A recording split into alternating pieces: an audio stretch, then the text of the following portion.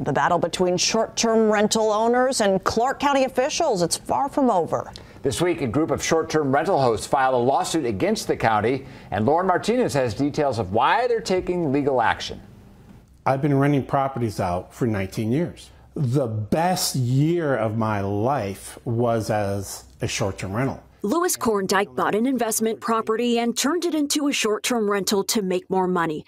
But since renting out properties for less than 31 days in unincorporated Clark County was illegal, he accrued $62,000 in fines and liens. And that ties your hands. You can't sell your property without paying those. I couldn't, when the interest rates came down nice and low, couldn't refinance with $60,000 in liens against your property. So it hurt. 2 years ago, Korndike and Jackie Flores created the group Greater Las Vegas Short-Term Rental Association to advocate for property rights. On Thursday, they filed a lawsuit against Clark County, commissioners, and the state of Nevada. It states the county's newly approved short-term rental rules are unconstitutional. Where they're giving themselves power to come to your property, to your private property at any time that they want.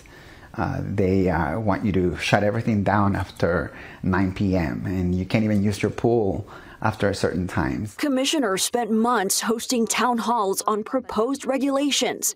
Rules now include minimum 2-night stay for all reservations and no more than 1 license per person. Property owners must enter a lottery system where no more than 1% of the over 12,000 illegal short-term rental properties will be licensed. Hopefully there will be an injunction and everybody can come together and start talking and figure this out and come up with something that's much more fair. What they have now is not fair. They created a system where about 80% of the people that are relying on this income are not going to be able to apply for a license. Then there will be a 6-month application period that starts September 1st to March 1st of 2023.